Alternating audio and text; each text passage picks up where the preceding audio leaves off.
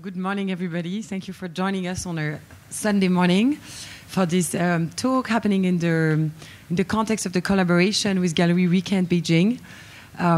This cultural exchange is three levels. One, we invited the Chinese gallery to exhibit in Zurich.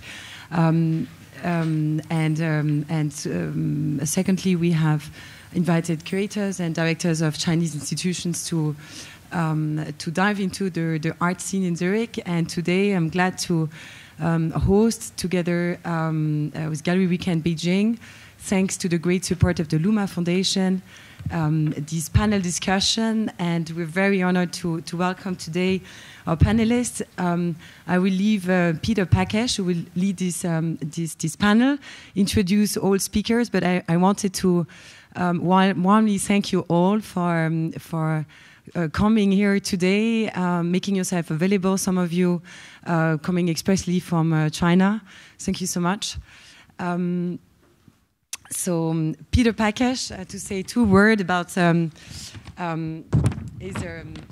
his great career and summarize to not take too much time. So he has been director of the Kunsthalle Basel between 1996 and 2003. He afterwards directed the Kunsthaus Graz, where he stages different contemporary art exhibition. One of them, China Welcomes You, and he's actually chairman of the Maria Lassnig Foundation. So thank you, Peter, for leading this talk, and thank you to all of you.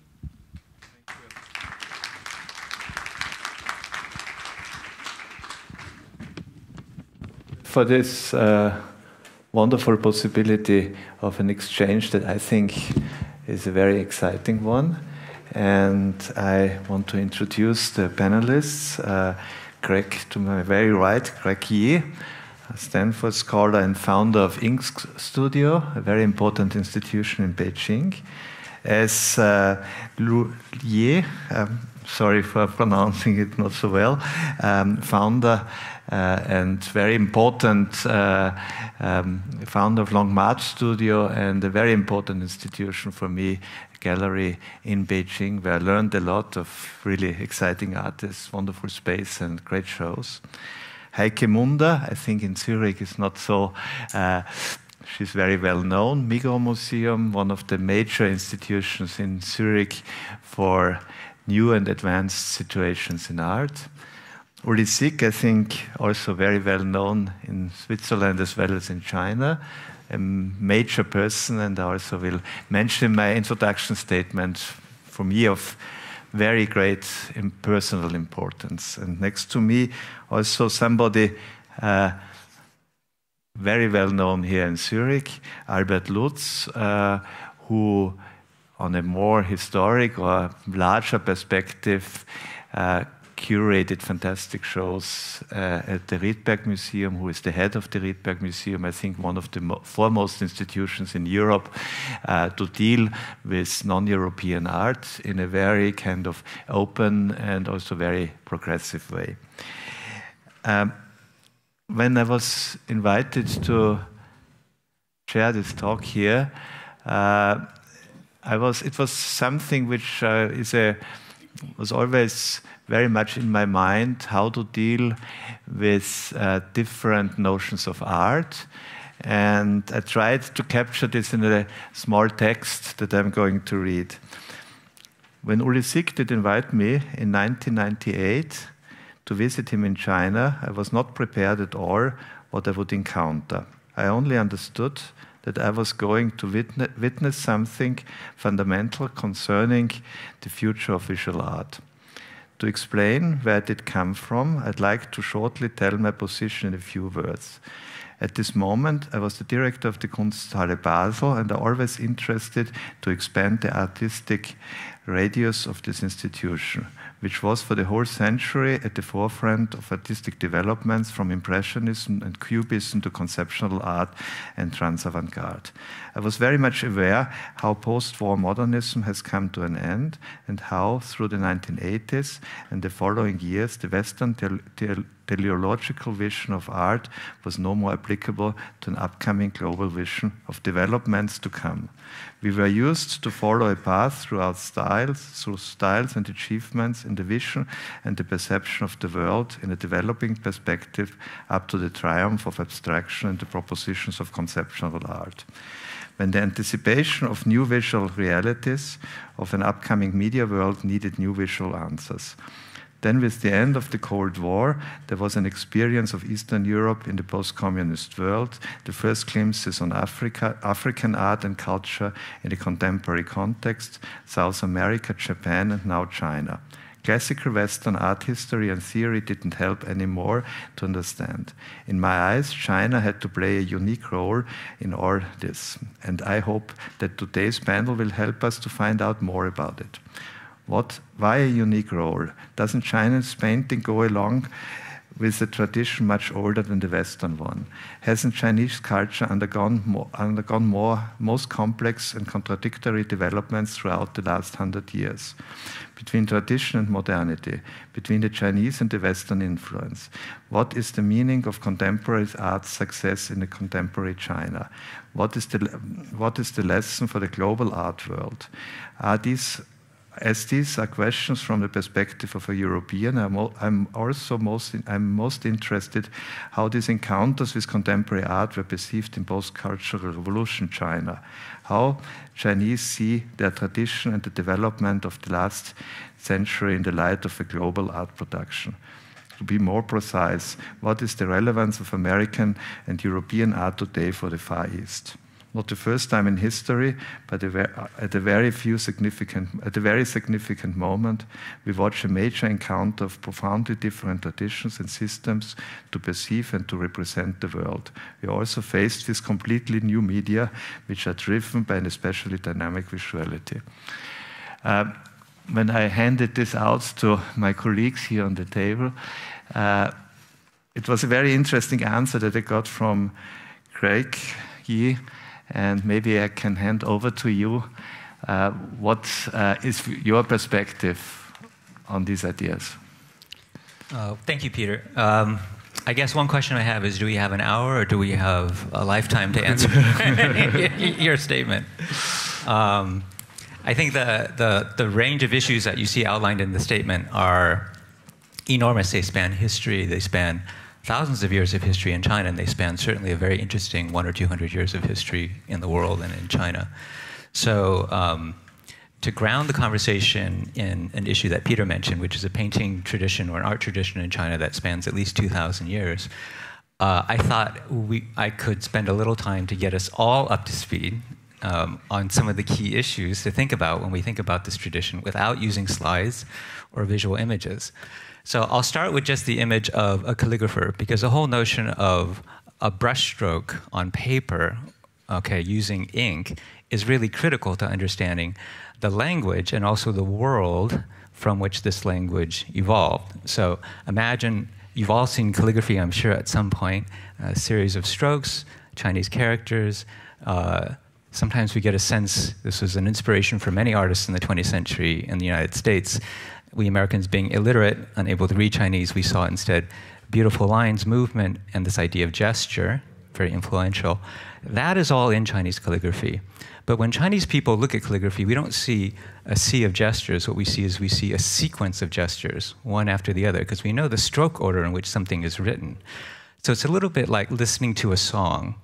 If I were to take a song and take all the notes and collapse it into one single moment, one would hardly consider that a song. But if the notes unfold in time according to a rhythm and a meter, we're able to perceive that sequence of notes as a melody.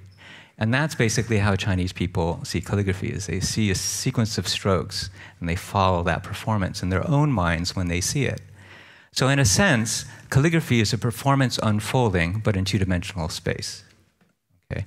Now, what's interesting about this is it has all the same aesthetic qualities that we would associate with a performing art, song, dance, theater.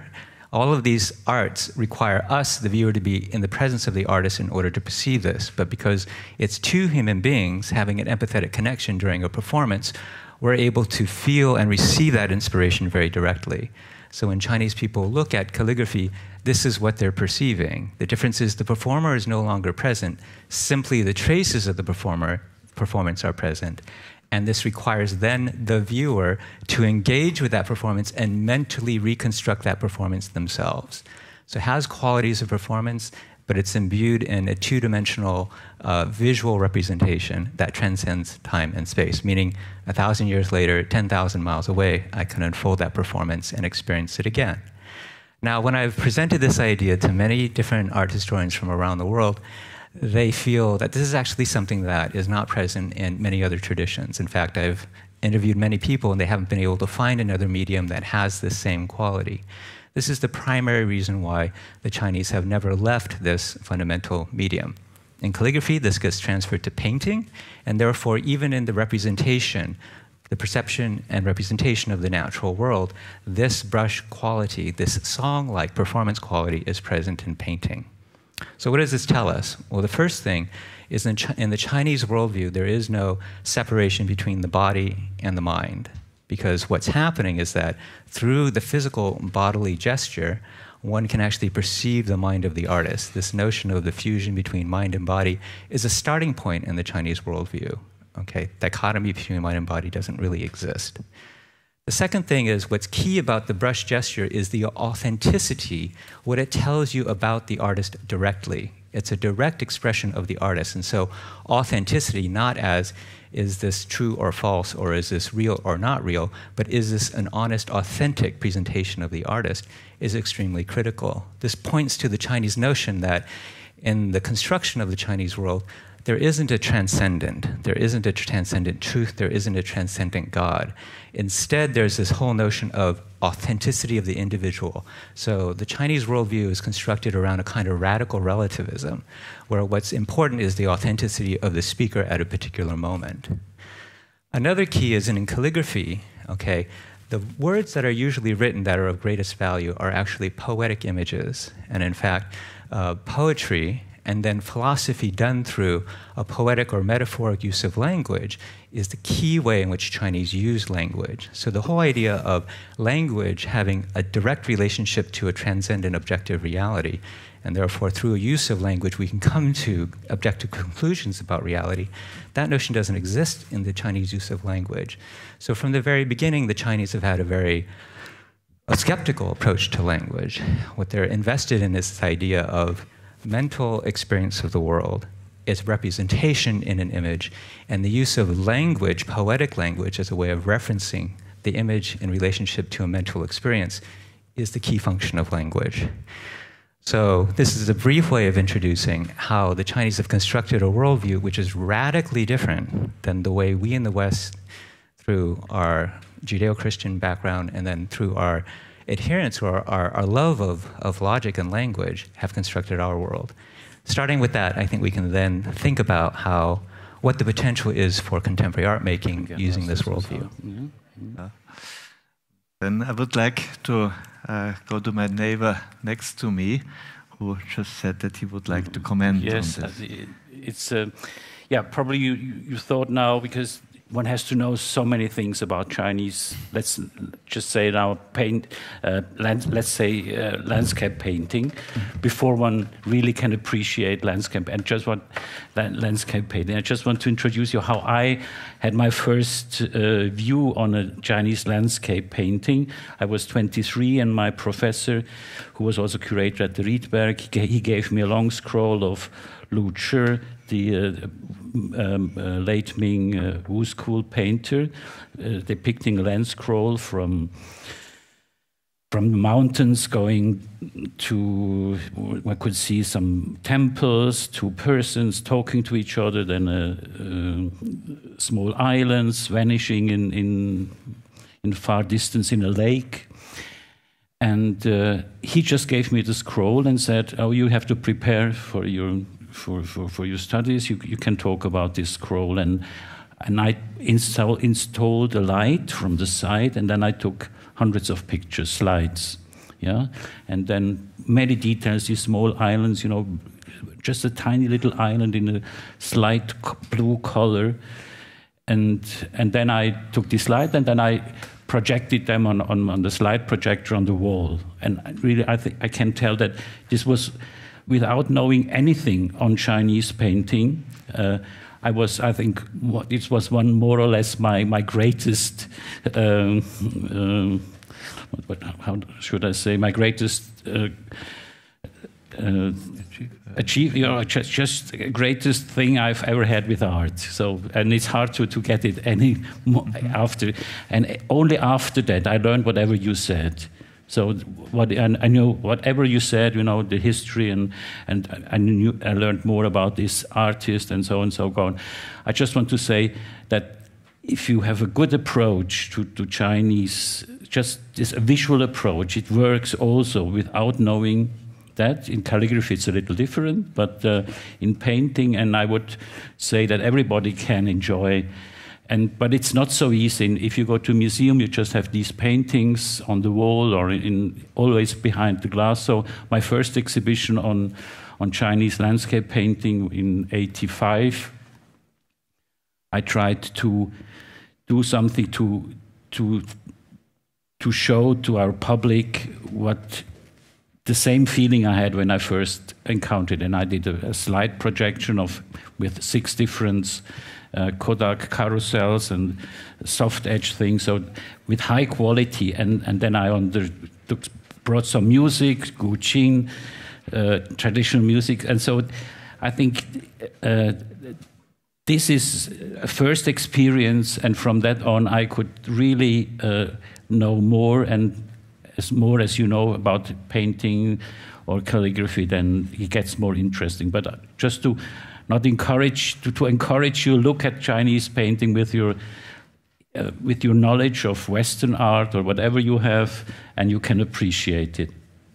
Thank you. And now that I think shows this really very big historical depth. But I think the stunning thing for us was also this extremely contemporary situation in the last 20, 30 years. And I think, Uli, you are the right person to tell us how it was for you when you entered the Chinese art world some time ago, and I think became very much the expert for the contemporary. Well, it's difficult to add when it comes to the traditional, to the 2 advocates we just heard. One pillar is the calligraphy of the Chinese tradition. The other pillar is the landscape painting. Now, when I came to China, I didn't know any of those. But after 40 years now, I'm familiar with it. But that also, and I come to your question, explains why it is so difficult to access for a Western, uninformed, average-informed individual. It's a very good description we had from Craig, but if you don't know the Chinese character and if you don't write it, it's impossible to get this experience a Chinese viewer would have looking at the calligraphy, because the whole performative aspect, the order of how you write the character, the different components, etc., not known.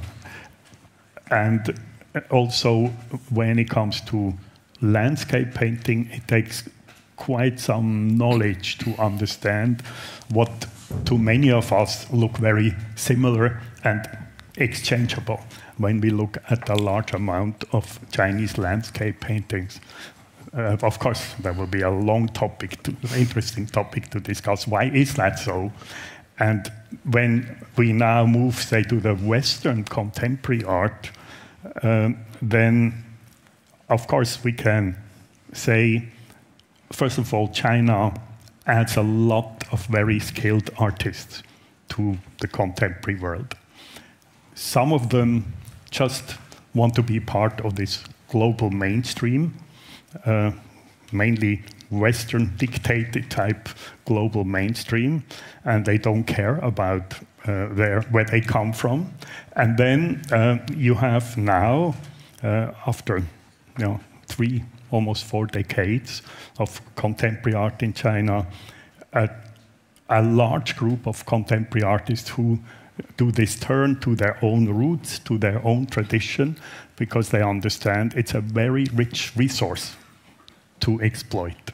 So I make this distinction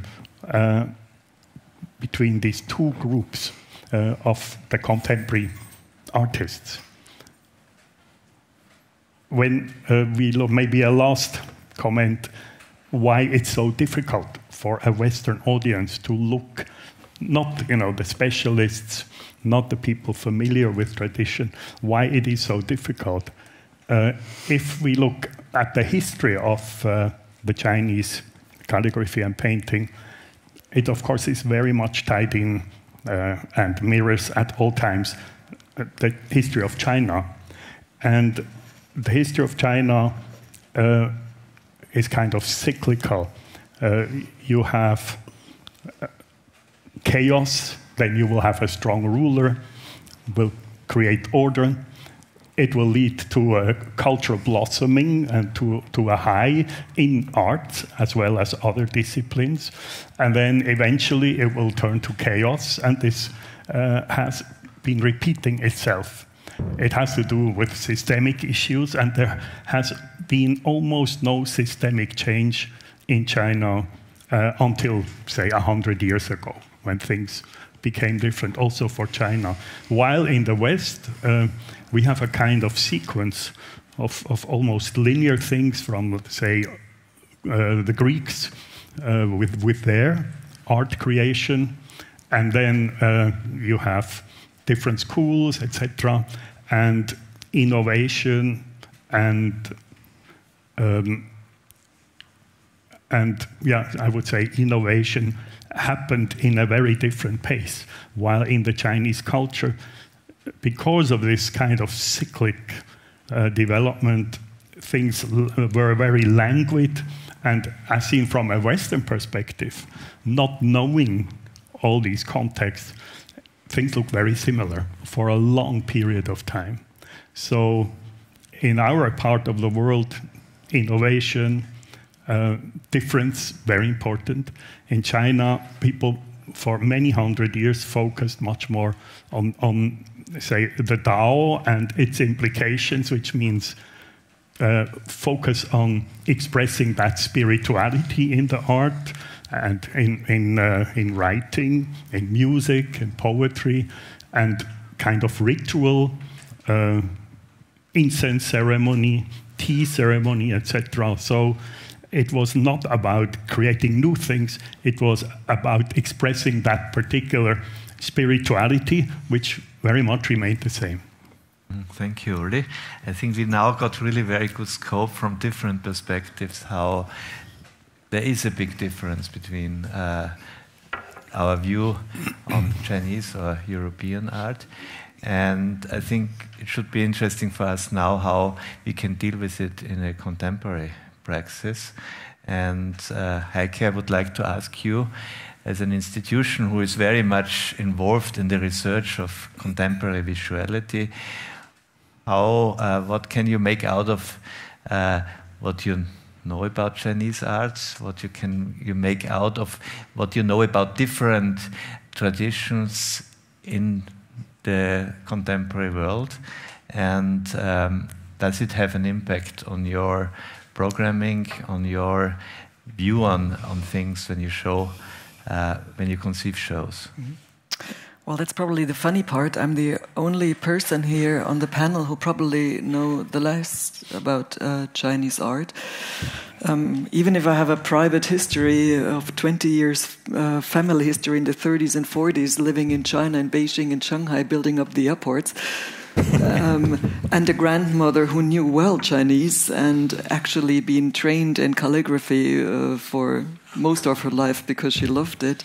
It had nothing to do with contemporary art, and through all this history, it feels weird. I was actually always fearing to go to China because I knew from my great-grandmother all these stories about the old China. And she lived until she was 101. So I had a long period of time with her, and I knew quite a lot about the old China, and I was really afraid going there to be disillusioned. So it took me a long time to go there. So I have been there, don't worry. Come back more often too. Yeah, I would definitely love to. So this has nothing to do. But I think why I was invited was also the idea more about having what do we serve for as a museum? Who's our public? What's our needs? Who can read what? So it's like, how far can we reach out to the world and still have a public who can enjoy the arts and not think just in exotic terms? And when I started here, for me the problem was I was always interested in other perspectives. I don't want to use this buzzword globalism all the time, because that's what, since a few years, every museum talks about, and especially the big museums feel like they have the need to integrate this. I think mostly it has to do with economy, because they need new trustees from all over the world, so somehow they need to be taking this back into their collection and have to integrate all this. As a private museum, I have none of this, even if Migros, of course, also loves to reach out to China. But I don't have none of these needs to reach out because of any trustees or things, but still I have an interest in a global language and to see how much can I proceed, what can I do with the public. I mean, who is my public? I mean, Zurich was until a very few years ago, it was one of the 3 European centers in the art world since the 90s, or it became one of the major centers, which has, of course, a lot to do with the art market, the strength of it, and the importance of its institutions. Now we're totally fading away. The strength of the art market is gone, and the same is like, even if this institution might have the same value, but somehow the merging of both is gone. And we all know that there are more and more art centers in the world, which has what I'm telling has to do with money resources. But I'm fading away from your question because I'm trying to make some roots here and there. So our public is, of course, first of all, a local and a national one. And secondly, we have less and less international people than we had before because we are a fading center. But still, the global language, I mean, I was just looking at a Balenciaga advertisement the other day. I don't know if you have in mind, but it's like you see a mix, the models are a mix of black and probably Asian heritage people. The patterns they're wearing are between African, probably some Asian. I don't want to make it too precise. Asian kind of style size. So actually, if you look into the fashion, but it also has to do, of course, with clients, is going more and more into international, global iconography. And this, of course, is, as it's in every magazine all over the world, this helps, of course, also, let's say, a local public to learn about global languages. Because, to give another example, I was quite involved into Indian arts through a jury, and I was doing so much research in India that, of course, I mean, as a director or curator, you have a narrow time of doing research. I was thinking, what can I bring back? And of course, I'm always interested to bring things back. Content-wise, we've been totally close to them. Visually, I knew it wouldn't work. People wouldn't go into actually the content and see how close it is, because visually they would be totally disturbed. The same is with the contemporary language of Chinese art. Even if I think in the last few years there's a huge change happened, and it's merging more and more into, let's say, a global iconography and style and art. But even there are themes which are similar, but they come from such different ages. You've been talking about the performance, about the performative act of a very old history.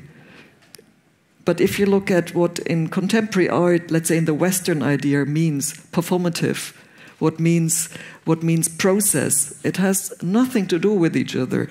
And these language, to learn from each other and try to understand each other, I think we're still, unfortunately, a bit far from each other. So it's a process. I mean, I could continue talking for ages about this, about the process and how to get these global languages into, let's say, a local or fading global place. Or I can stop here and continue later. I think we are in this process here at the very moment. And Uli, I would like to ask you what, as a major advocate of contemporary Chinese art, what is your experience with the Western public? What is your experience in this function between different publics and different clienteles in a certain way, as in a time when Western dealers are trying to sell work to China, Western work to China, vice versa. I think you have been very successful in introducing Chinese work to Western institutions, collections, and so on. What was your experience in the years of your rich experience?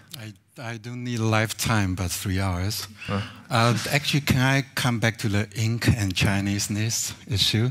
I feel like very sentimental here. It's a little bit like homecoming. I just took Craig before we started. He actually represents many artists who was my classmates. Mm-hmm. So in China, I look like very radical, avant-garde, contemporary, international, global for what I've been doing last 20 years. But actually, before that, I was studying Chinese ink painting, calligraphy, more than 20 years. So many of my classmates become the leading artists in the ink painting media. So if I can start with this and come back to your question, okay. I have so many questions to ask Craig, my colleagues here. When you talk about this Chinese unique aesthetic, cultural, specialty of understanding of body, spirit, nature, and the linguistic difference between the Chinese and the so-called international. Are you talking about the Chinese painting, 中国画, which in the education institution still is the name of the ink painting department? Are you talking about the Chinese painting or the ink painting? That's one question. Because artists I work who use oil, acrylic, they are Chinese painting. So that connects with your question about the representation or understanding or engagement about art or painting from China. That's Chinese painting. So this panel will begin with a very challenging, complex issue we are exploring, which in China actually is 100 years debates since the early beginning of Republic until today. People came back from Japan, from Paris, from Heidelberg, all participate in this debate throughout. And today is in the education institution, is in Metropolitan British Museum, the conversation, but also in our daily life in the so-called contemporary art world, the Chinese painting, the ink painting. If you talk about ink painting, your gallery is based on the ink, I believe. You're doing this purposely, of course, and very successful. But this token, this coin has two sides.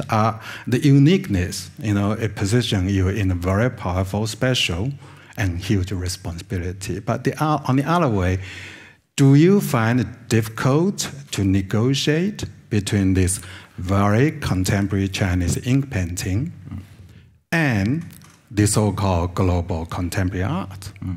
And the third question is how's market and how is the relationship with the art fairs, with all this, you know what I mean.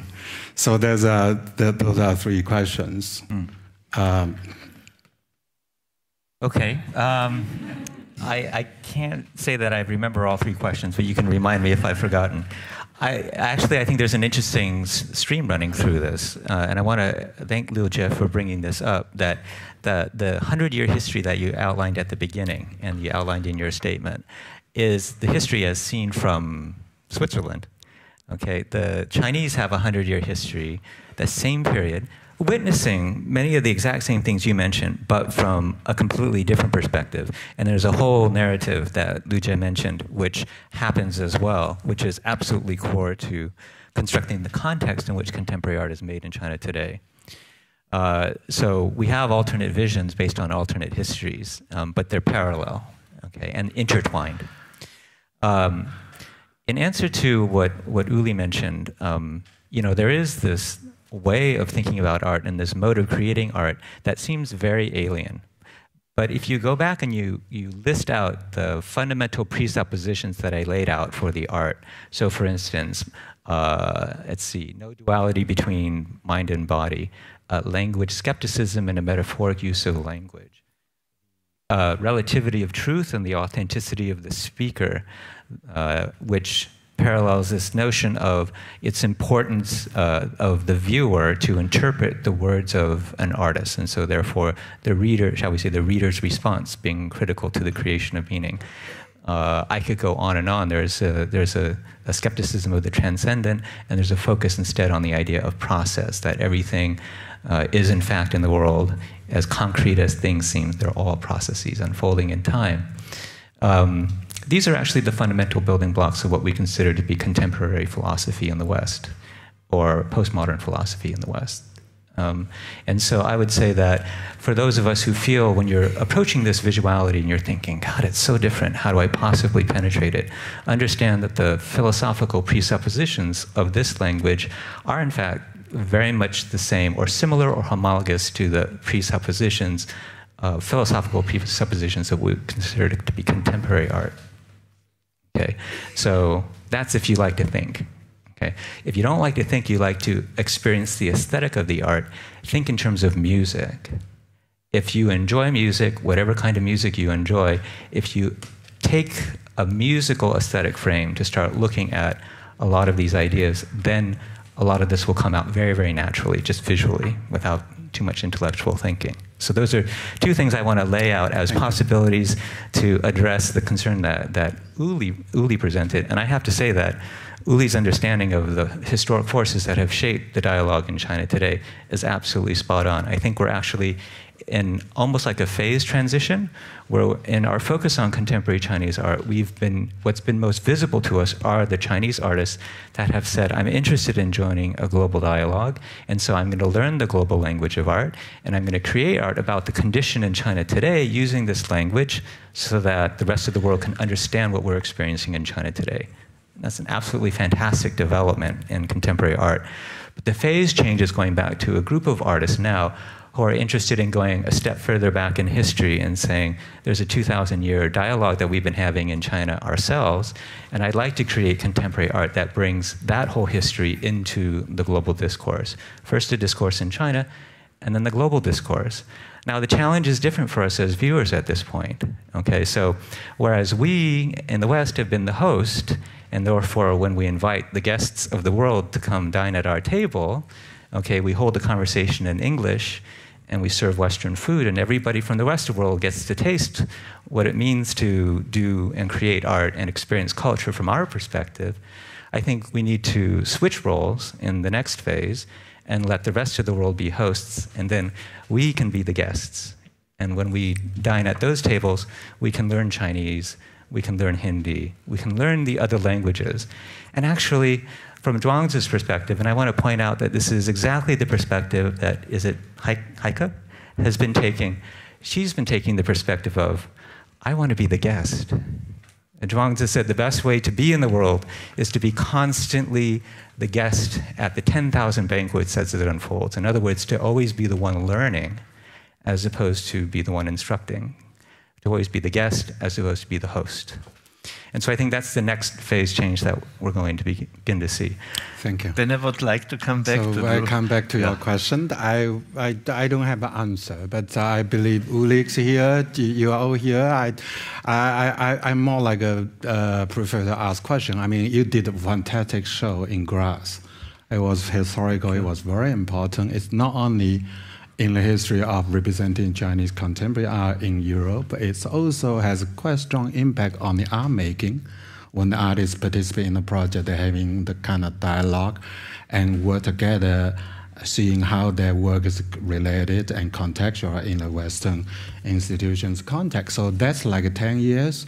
So what do you think of the change today? And also, of course, for Uli, as like witnessing, participating, in the whole dialogue and process for such a long time. To me, I would say that things has not changed and things have changed a lot. Mm-hmm. There's this both sides, what I take. On one hand, I always want to come back to education to understand how Chinese art world is so different. You don't only think the consumption, representation, politics. You think about the production relationship. It's always go back to education. The setting, the mainstream setting still is oil painting, printmaking, sculpture, and Chinese painting, which is ink. So all those oil paintings is not Chinese painting, just teasing. So at the meantime, the things called contemporary in Kafka is called experimental art. In Hangzhou, China Academy, where I graduated, it's called the new media, cross media, new media. This is more like a political correct. You don't call contemporary. Otherwise, you are like making big trouble. So then in the Chinese painting department, you have people who specialize in flower, birds, people specialize in landscape and calligraphy and figurative. I graduated with figurative painting, which in Chinese tradition is practical, so it's the lowest. Calligraphy has no figure, so it's the highest. Landscape, of course, in the middle. So anyway, this education setting has not changed. The other change is, if you go to the New Art Award, increasing like a popular last few years, you see most the candidates, they have degree from Berlin, London, California, New York nowadays. And the conversation we already took, like maybe 60% of the time, it's actually the debate in China too. The people who graduate from sculpture department or oil painting department, they wouldn't understand what you're talking. It's not their time or experience or education at all. It's a similar dilemma, complexity, conflict within China. So this just to add the conversation we are progressing now. Then come back to your question. I vaguely remember you're talking about the changes of Western dealers selling in China. That's a huge change. That's true. In fact, in Shanghai or in Beijing, all the spring season before art fair, Basel, or the golden time, if you see like 40 exhibitions with 38 would be like non-Chinese. That's a trend. And at the meantime, I think about this whole process of since 1978, China started reform, becoming an important player, a member of the global community. You think about from political, diplomacy, economic, finance, technology, all this field, it has been progressing in very high level of dialogue, collaboration, participation. But if you think about the contemporary art, I would say is the least developed, the most, I don't know, it just stayed there. And I even don't, by talking about the uniqueness of Chinese, special cultural, special thing, then we're moving even further away. What we've been doing the last 30 years, 40 years, I'm like getting very permissive. Is this representing Chinese contemporary art created in China, representing in global stage through art fair, biennale, research, publication, collaboration platform, the global contemporary art world has been progressing. I don't think representing non-Chinese art is progressing. In certain way, I think it's damaging, because only the big names, it's only the very popular, hot, important big names can attract the audience, which is nothing wrong for major museums, attract funding. But at the meantime, in the more sincere, progressing, long-term engagement, dialogue through non-profit sector, through residency, research, curatorial project, the kind of thing you see happening in Berlin or in LA, it's still nothing happening in China, I believe. So then, of course, the news is all talking about the price, the tag, the figures, all coming to Asia. But at the meantime, how many solo shows or interesting group shows you did before is happening now? I actually feel it's less than that. So you don't see this kind of dialogue going on in China between the different positions? There's always dialogue, like we are happening here. Yes. It's great, but I'm only talking about more like in general perspective. Well, one thing I think is happening is our standard is changing. So I think what Lu Jie is talking about actually is a much deeper engagement that we would actually like to see. I agree completely that when I see artists that I become very, very interested in, if they've been walled away in China and are not looking at the rest of the world and looking at the international dialogue in art, then the art that they produce, to me, becomes much less relevant, much less interesting. What I'm advocating for is being Chinese and being contemporary, okay, is not mutually exclusive. Yeah. That in fact you can dig very deep into the 2,000-year tradition and produce stunningly and fascinating and very divergent and different contemporary art using contemporary art concepts and language and philosophy because of the decompatibility between the pre-modern Chinese worldview and the contemporary international post-modern worldview, at least the premises, if not the actual manifestation. And I think that's a great boon for us internationally because we've lived with our postmodern world now for 30, 40 years. I don't know about you. I think I'm getting a bit tired of it. I'd like to see what is going on in the rest of the world that we can learn from, as opposed to always being the host and always setting the terms and conditions in which we define what is contemporary or postmodern. So it's just, I think there's just going to be a shift in the roles. And I think it's not bad not to be the center. It's actually really, I think the huge potential for growth is in being the guest. I think it's both. Yeah, Uli, I have also a question afterwards, but... maybe I add a kind of conciliatory viewpoint. Of course, we do have this issue, like Heike just said, she doesn't know, basically, except if it's a global language. She's looking for a global language, but that's not what Craig is looking for.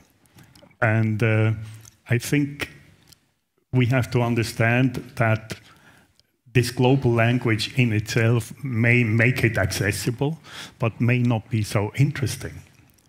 And in the end, I think that good artists will convince by difference within, what we call global language. Convinced by difference. Now, where should this difference come from? It can come from like a personal life, but I mean, most times, and that's probably very advisable to an artist, it will come where the artist has the roots.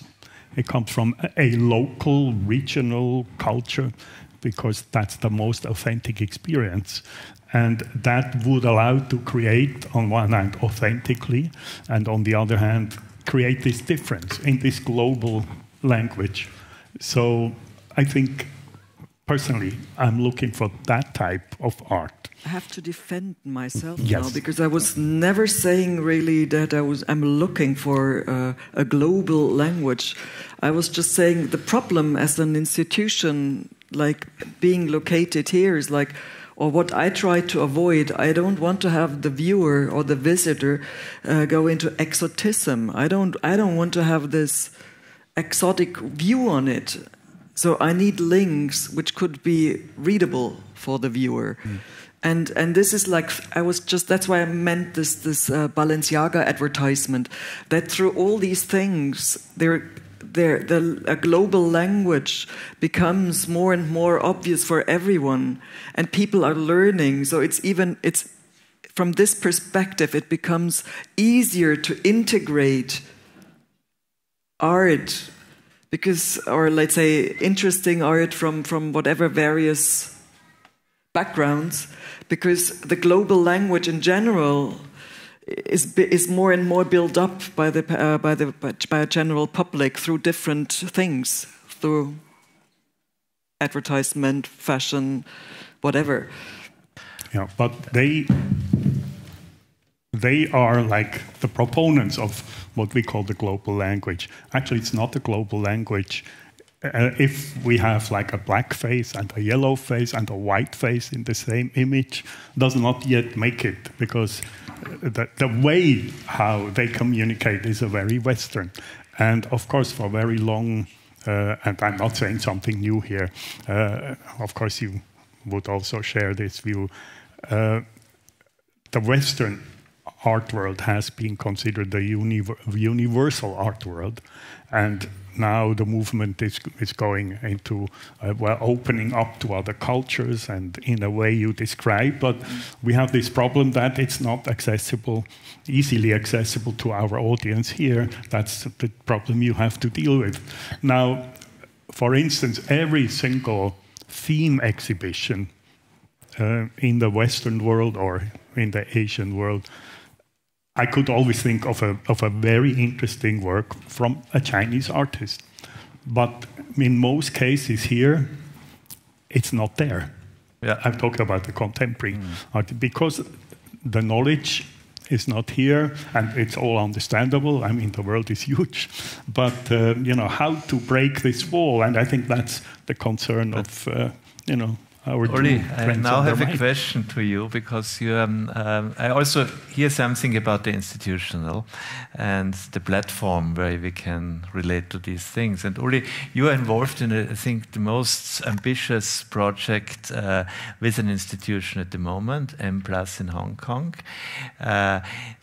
There are also with Typhoon different institutions developing. What is your view on it, and what do you expect from these institutions? Because as in other places, be it in Europe or in North America, institutions were very crucial and instrumental in the development of local reception, in the whole kind of formulation of the importance of art. How do you see it now with these very special Asian situations? I think the task of an institution like M+ is to bring the notion of contemporary art to the Hong Kong people and to a large segment of the Chinese mainland people, because some 45 to 50 million mainland people travel to Hong Kong a year. And I think that's one difficulty these two gentlemen fight with. The notion of contemporary art in China is very new. It's facing lots of issues, like official China doesn't really embrace contemporary art. There are various reasons why that's the case. And if the audience is not exposed to contemporary art, then how can they understand contemporary art? How can they appreciate it? How will they collect it if they are not exposed to it? So that's the mission of an institution like M+, goes for Hong Kong, where the British didn't exactly do much to bring the Hong Kong population, to meet with culture. Actually, they didn't care about this while they were still governing Hong Kong. So there's a lot of catch-up to do. And do you expect that this would kind of also have impacts in the art community, and which kind of impacts in the art community? You both. I actually think it's great things. If you talk about a change in the last 2-3 decades, the appearance of M+, is like one of the most important thing to me. It's making the things go beyond China. It's kind of like looking into the Asian context and in the global context. We're having the name of a museum. I don't remember the name properly, but it's focused not the fine arts, the old turn, or the Mocha is visual culture. So there's this, dialogue negotiation between design, architecture, and contemporary art, and it's very serious research, curatorial thing. We're all looking forward to that. To me, the major contribution is looking into China as focus, but not limited. And to me, it's very important. So I actually want to take this opportunity to raise a critical question. Why, until today, when we come to China, we take it as a unique, like China and the rest of the world. There's a danger of we, the world, and China. I have very important curators always say, well, China is the most important thing I'm going to do later. And then after he's passed away, there's no such a later. It's on the way because it's too big. I think that's dangerous. Why we always single out China as a location, locale, to talk about? Do we talk about British art? Well, there's a pavilion in Venice once every 2 years, but I see this as like I say, it's the token has two sides. On one side, you singular, you complex. We can leave it. We can be lazy. The reason to curate a show surrounding China is also could be laziness and could be easiness. Could be like accessible, more accessible. Then talk about it is so inaccessible. There's a danger there to me. What's the reason to? I remember when I was in London in '90s, the discourse was about they used the show of Japanese contemporary art in Barbican or somewhere as an example, and an Indian show. Pompidou's Indian show a few years ago all create debates like why we are taking nation state as a showcase still today. Which is in Europe, it's obsolete. You did it like 40 years ago. There was a Polish show and so on. And that's a right so point. My own experience to understand the importance of Europe and the history and the present is always not only to come to London, to Basel, to Paris. I spent 25 years to go to Balkans. From Skopje from Athens to Skopje to Sarajevo to Kosovo, and then after that I come to the Western Europe Center to see museums or join in a debate. Then I have to go to the Baltic. Then I have to do a little bit former Russia. Then go back to China to think about what is being Chinese, what is global, what is our time. And what is the urgency today? It's a back and forth. Many layers need to peel off. I would say the current Biennale Art Gallery museum system apparently is going to about the end. I'm looking forward to a new changes. The current setting, the dialogue, I would say, is redundant, and there got to be new changes, I believe. And the new artists, new curator, the young generation, they are working on that simultaneously in Asia, in Europe, in States, in Latin America, and Africa. So you're seeing different practices coming up. I believe so. So I think Craig wants to say something, and then I have a question to Albert. I want to propose an alternative, because I think it's happening right now, and I think it's very interesting, and it's absolutely worth following. I agree. It's when you categorically create a unique sort of China curatorial position, it's problematic. But I think the solution is very simple, just history. History is there. We can establish, you can have your own versions of history, but history happened, and that can form a perfectly fine basis for bilateral curatorial engagements. So for example, in China, there's deep historic consciousness of India. Okay, so that's a very interesting historical frame, and actually literary, cultural, mythological frame within which you can actually curate interesting bilateral shows between India and China. And that's happening, okay? And it doesn't involve Europe, and it doesn't involve North America. But why not be spectators? Why not be guests at that show and learn something about the bilateral history between India and China that spans thousands of years in and of itself, and has nothing to do with colonialism or post-colonialism, or can be also inflected by contemporary artists in a post-colonial domain. We don't need to abandon that either. Okay, I've had fantastic engagements with Iranian artists who are recovering a notion of the Persian in the context of a Shia Islamic Iran that is geopolitically tied to China today, okay, but is historically interested in reconstructing a multi-thousand-year historical exchange between Persia, Greece, South Asia, and China. That's an interesting curatorial frame in which to do work. And again, transcends the idea of the colonial or the post-colonial, but also can be inflected from that perspective as well. So what is not interesting about that? And even though it doesn't involve us in Switzerland or in the United States, so much the better. I mean, let's go out and actually be the guest at these shows and actually learn from the shows that are created. This would be a very good point to ask Albert. Yeah, I just can follow. Yeah, that's just what we want to do. Because we are dealing with, let's say, 150 different cultures in the world, from Neolithic times to today. So we have special fields like Chinese art. So our two curators of Chinese art are here as well. So just about hearing you talking to each other and hearing your thoughts about how the situation is in China, I'd like to ask you, what do we expect from a museum like our museum? We have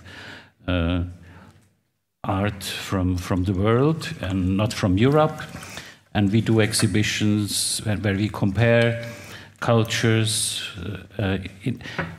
on a topic, like at the moment on an exhibition on mirrors. So China is also just part of this global world. And contemporary artists, the Chinese, is also involved there. So what is your opinion what a museum like our museum should do? So for example, what we do, our two curators prepare an exhibition on Chinese landscape painting. It's The Longing for Nature, that's the title. Yeah. So, and they will select from our collection and from the collections in Europe traditional landscape painting, and they will add half of the exhibition will be contemporary art to touch other topics which are important now for today, China, like environmental topics and so on. Is this something you like to see, or you think, oh no, they're doing so yeah, I just would like to know your opinion. If we in Zurich as an institution, I think we are the most important institution for Chinese art in Switzerland. We do a lot of books and talks and what do you expect from a museum like our museum? Okay, first, I think the diachronic museum, meaning the museum that collects art and looks at art over long spans of time, I think is a great site within which to do contemporary art programming. But I have two words of advice. One is have confidence, meaning even though your training does not necessarily theoretically prepare you to go toe-to-toe with contemporary art curators and critics, using the theories that are natural to the field, have confidence in the theoretical background and the historic background that you have, that you bring, because you do bring a diachronic point of view that is oftentimes missing from a contemporary discussion about what art is. So A, have confidence, speak in a language that everybody can understand, don't resort to theoretical frameworks that the contemporary art people are not going to understand, but don't assume that you can go toe-to-toe with the contemporary art curators within their theoretic frames. You're not expected to, okay? But have confidence about your ideas. I always encourage classical curators to just go out and put their content out there. And through engagement with other human beings who are open-minded, it'll all get worked out. 2, hire young curators. So, you know, young curators basically are trained. So they'll get their art history degrees, they'll have a background that allows them to engage with you, but they're educated in all the same contemporary and postmodern theoretical frames that contemporary art curators and critics are. And so they can do the curation and they can do the translation necessary to make different approaches, institutional approaches, merge and create a very rich context in which to do contemporary curation. Thank you. Very encouraging. And I think it's now a good moment to look into the audience and ask if there are any questions that you maybe wanted to pose to this group here. Maybe we have a microphone. Wonderful. And maybe you shortly also introduce yourself by name and what you are. Thank you very much. Could you hear me? Could you hear me now? Yeah, my name is Min Heusler.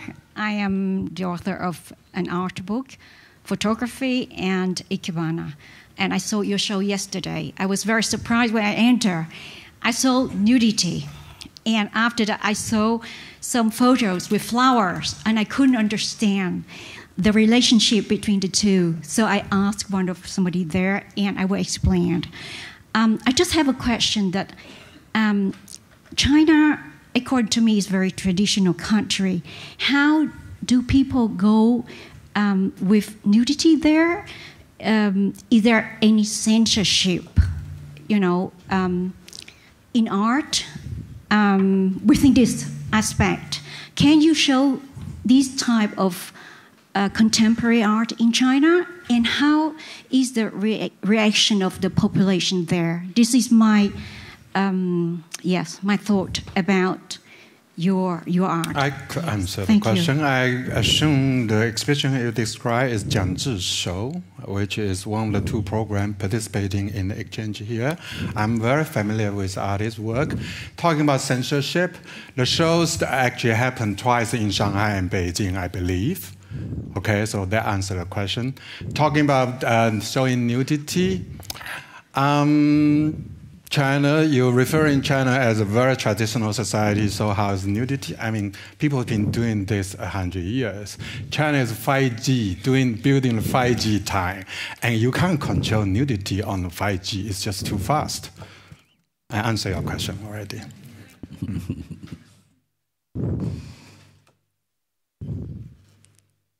Back there.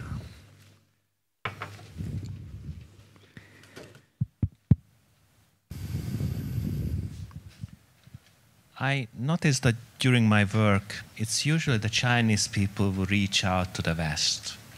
It's also communication, cultural things, and also even the names, they take up European names when they talk to Europeans. How is it with art or contemporary art? Is it the West reaching the China or China back?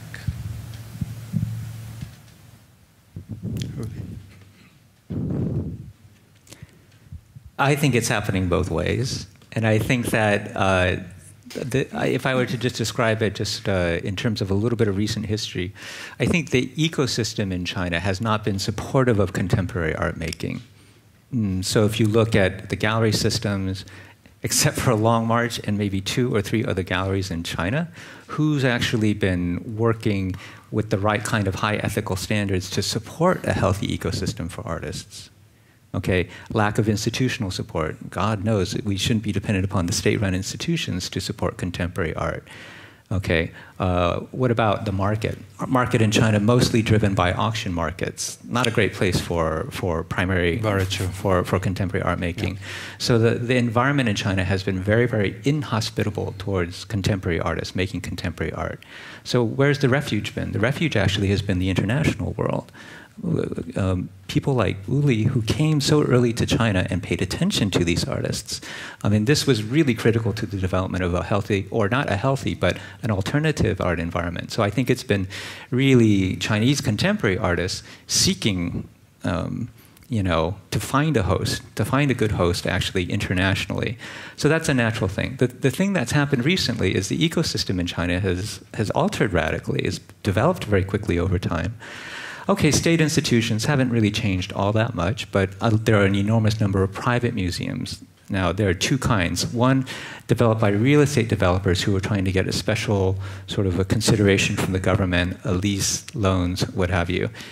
That falls within one category. But another category are private museums built by contemporary art collectors who are deeply passionate about art. Okay, and I think that those private museums are creating a completely different institutional environment for contemporary artists today. And that's a very, very healthy thing. Now you see the rise of actually very good galleries, both foreign galleries entering China and then native Chinese galleries who have actually learned how to create a healthy environment for artists. So that's radically changed. The market's radically changed. I think, and local collectors in China have become just gradually much more enthusiastic about collecting contemporary art and focusing also on contemporary Chinese art of many, many different flavors. So I would have to say now that's creating the conditions in China in which you're going to have a lot of local production of art, and we're all hoping that the international institutions are going to take notice and be willing to curate more with a guest attitude and receive the new art that comes out of this new ecological environment in China. Uli, I think you wanted also to... if we talk specifically about art creation, then of course the West has overpowered Chinese art creation in the early stages. We talk 80s and we talk 90s.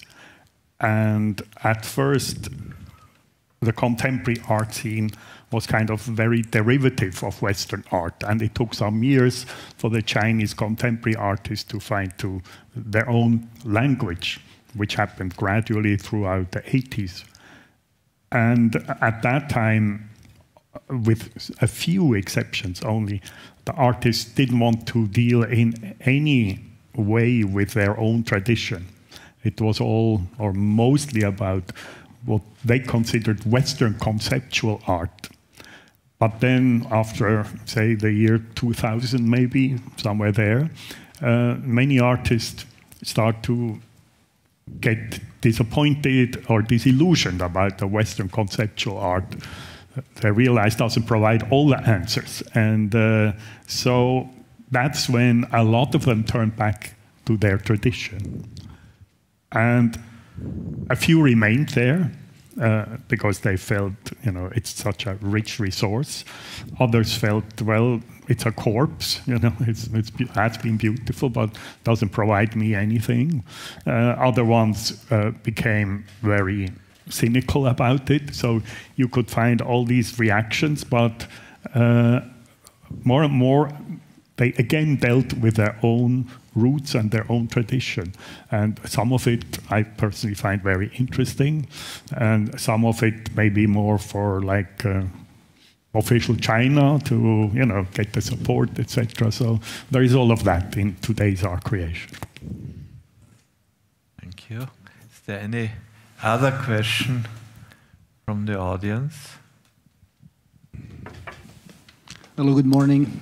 First of all, thank you very much for this fascinating debate. My name is Marcelo Nino. I'm a journalist from Brazil. Just came back from Beijing recently, a few days ago. Something that you said, that you mentioned, was very interesting for me, that the artists, there are parts of the artists in China coming back to traditional techniques and traditional in general. I would like to ask, is it a reflection of what's going on in China with this projection of confidence of China as a superpower, or this is an artistic trend between artists, or it's both?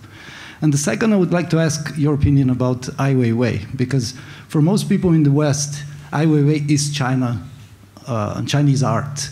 And I've talked to some artists in China, and they are a little bit disturbed about that, because they think that this is too much political, and this kind of disturbed that their work, because it put too much focus on politics and not in arts. So I'd like to know your opinion about these two questions. Thank you. Who wants to answer on it? Uli? Maybe part one, which is about, about official China and its attitude towards Chinese tradition and how to promote it in the world. And there are good reasons to do that, because as we have heard, there is an enormous wealth of symbols, thoughts, theories, etc., coming out of traditional China. But the Chinese government feels, it's not known across the world. It's a soft power issue. If we talk about China, we all know acupuncture and Chinese kitchen, but not much beyond that point. So it's the hope or the plan of the Chinese government. I mean, they create Confucius institutes, etc., to promote a certain kind of Chinese culture across the world. And in fact, and I think that's also Greg's viewpoint, if we look at today's world, there is only one culture that can, how should I say, that can sustain against Western culture, that has comparable depth, comparable width, comparable history, and that's the Chinese culture. I mean, Greater China, when we say it, we are not talking about mainland only. So, the Chinese government sees that potential, but the potential not realized. So, in that sense, yes, of course, it's part of the soft power campaign to promote, but only a certain segment of contemporary art, not all of it. I'd like to answer your question, but not referring to Ai Weiwei directly. I'll just use an alternate example. So there's an artist, Xu Bing, you may have heard of. In the United States, for many years, he was also considered a great critic of the Chinese government, a great dissident artist who essentially created this amazing piece called Qian Shu, which was a criticism of the government, and it was a criticism of the Tiananmen massacre, and it was all of these things, and it was none of these things. So Qian Shu as a work was conceived, I think, in 1986 when Xu Bing was in the Art Academy. It had to do with his investigations of the Chinese written language and the kinds of discourses that were going on in the China Art Academy, or the Central Academy at the time, about language. We had talked about language before, and the Chinese theory of language, the notion of language, and the introduction of Western ways of discussing key critical issues through language and logic. And the conundrum that it created for him, Book from the Sky, was that critique of the way language is used, either in China or in the West. Okay? And it has deep Hanshui or sinological roots in its thinking, because you're talking about a way of writing language which is actually quite distinctive than the way written language is used in the rest of the world. Okay, so it's the basis actually for very good conceptual art, language-based conceptual art, the real capital C conceptual art. Okay, so this is when he left China in 1990 because of government criticism for the work. Okay, he became a dissident artist. That's actually not the origin of the work itself. It's what we wanted to see in America when we looked at Xu Bing as an artist. And what was missed were actually the very deep sinological roots to the artwork. If you go back and you look at all the art criticism on that work, only the scholars in China in 1989 who were actually writing about the work understood this. All of that criticism was ignored. Instead, Western semiotics were applied to this notion of a conceptual artist who was actually protesting the Chinese government, and that became largely Xu Bing's identity. And the deep origins of his work as conceptual art, but in relation to the Chinese written language, And all of that implies, what that implies, is largely ignored in Western criticism of his work. So to me, that's a reflection of how we would like to see Chinese art. We want to politicize it in the West. There is certainly a political valence to a lot of Chinese art, but there's a lot more going on, and it results in significant misinterpretations of the artist. We're missing the opportunity, I think, to redefine semiotics in terms of how the Chinese history has culturally used and created semiotic systems that are distinctly different from our own. And we're missing this opportunity because we're not analyzing Xu Bing's art correctly. So you're talking about the cliche of Chinese politics and the cliche of representing Chinese cliche politics.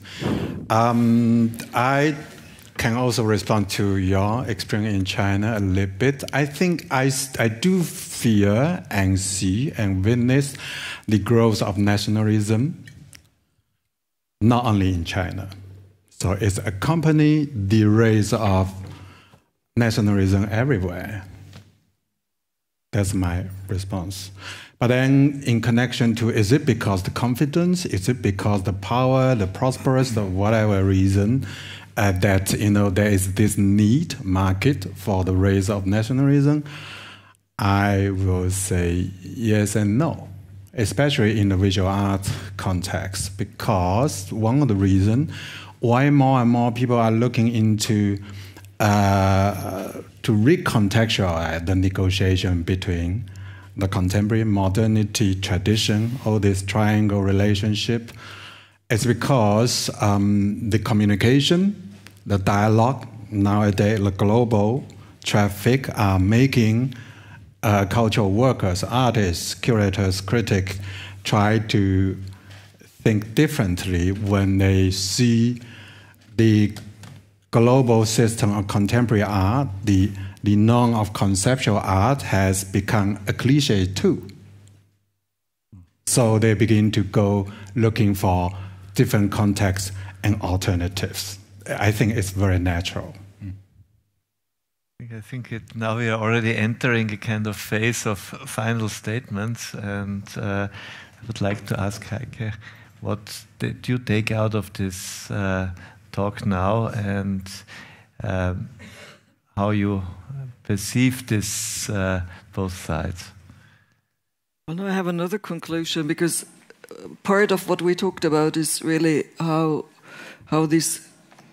Now I repeat what you said, the global languages and what happens internationally, because I was thinking back in the 90s. I was studying part sociology, and if you look at the rankings internationally, at that period in the 90s, there was always, in the listings, there was always one representative of one African artist allowed into these 100 best artists. There was one Asian, probably from China, because it's the biggest. But it's like say really globally, like Africa is huge, as we know.